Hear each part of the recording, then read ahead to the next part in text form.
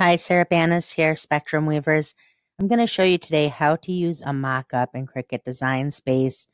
The purpose of mock-ups is so that you can show your potential customers or friends or anybody you're making for what the design that you have come up with for them is going to look like on a product without actually making the product. It's also obviously for, if you're promoting your projects, whatever in a storefront or whatever, digital storefront online, and you want to show what the designs will look like on the products. Something like this. This is a mock-up for a basic tote. So, I mean, most totes look the same, so it's not going to matter as long as you can show what your design looks like on a tote, you can reproduce that tote, right? I mean, totes are pretty much the same. Same thing with, a lot of like t-shirts. You can get a lot of mock-ups for like Bella and Canvas t-shirts with, everybody uses those for the soft shirts. So let's go ahead here. I have uploaded the SVG of this. You can also upload the PNG, whatever, whichever file type you want to upload. So, and I'm going to link what I have used. This is actually in a bundle right now, in a mock-up bundle on Design Bundles. It's a huge bundle full of every kind of mock-up you can imagine. And I'll go ahead and I will link that bundle. And I'll also link over here the plants that I've used. It's a really cool plant set that comes with these little snails. And this font right here, this font is Bottoms Up. It's a new Emily Spadoni font. And I'll link that. And this watering can is actually in that font. It's in the extras in that font.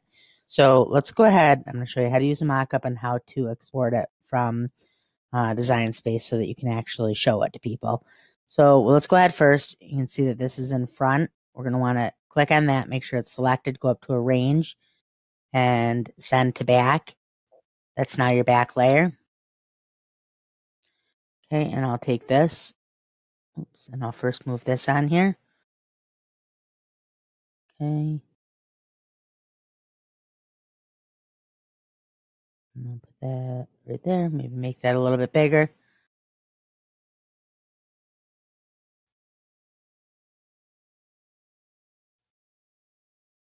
Okay, and then I'll take this and I'll move this right here. And I'll put this right here. And I'll take this one and I'll put this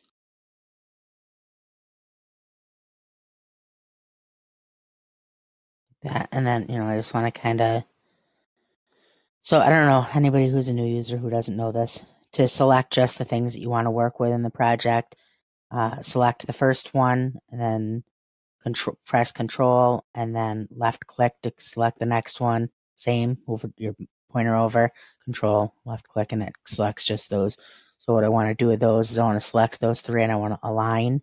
I want to align bottom so that they're all lined up nicely. And then I'll take this and this so that I want to ungroup that. And let's take our cute little snail right here, put this first guy right here.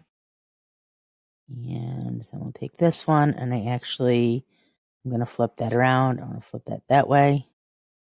And let's take him and put him right sideways.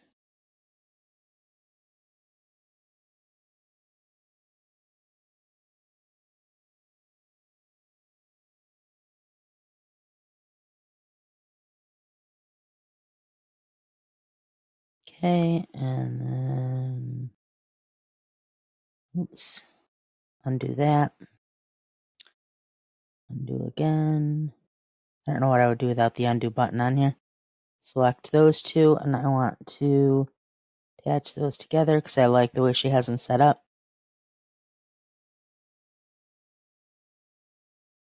So I lost one of my snails. What happened to my snail? Oh, there it is. What are you doing over there? Right there. And I'll take these and I'll put these right here. Okay, so now you can see that I have the whole design set up how I want it to be, right? And Now what I need to do, now I need to export this so that I can show, potential customers what it's going to look like without, obviously your average crafter does, or your average customer doesn't have design space. So you can't just send them a design space file. And, obviously you can't export out of design space. You just can't, there's not really a way. So I'm going to go ahead and show you. A lot of people don't know this. It's a function. I'm on Windows 10. It's a function called Snipping Tool. You go to Snipping Tool, and I don't know why it takes a really long time. I should have done this before I had to show you. For some reason, the Snipping Tool takes a really long time to come up, and I don't know why that is. Maybe it's just because my computer is too overloaded with designs and programs and everything else you can possibly imagine taking up memory. So it's going to take a second to come up. I don't know if I like this guy here anyways. Should I put him? Maybe I should put him down at the bottom anyways. Maybe he should be a little bit smaller. He or she. I guess I should do that.